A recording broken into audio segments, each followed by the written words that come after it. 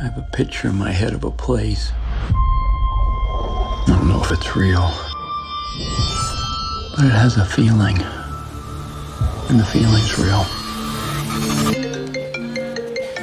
Hi, my love. Hi, Dad. I wanted to talk to you about my graduation. I'm gonna be there in the bleachers. I'm gonna see you in your... Let me, how about I call you back? Okay. Taking the day off in here? The boss wants to see you. I get a whiskey, double. You're real. Sorry? I want to tell you something really cool. You see all these people outside? They're not real. This is a simulation. You ready? There's my guy. Welcome home. This place is overwhelming. Dr. Isabel Clemens pioneered brain box simulations, ugly, simulated worlds to generate appreciation for the real world. Why am I not remembering any of this? Don't worry about it. Drago! Most people say ignorance is bliss. But I say you have to experience the good. So appreciate the bad.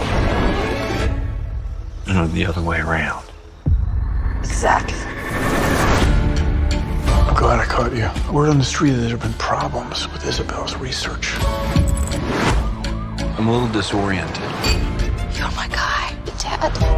Graduation. I did not forget. It's been a crazy few days. You graduated 2 weeks ago. Ignore her. She's not real.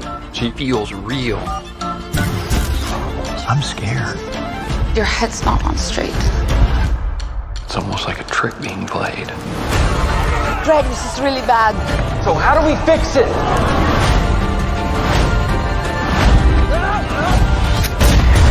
One of these days, you're going to have to choose between these worlds.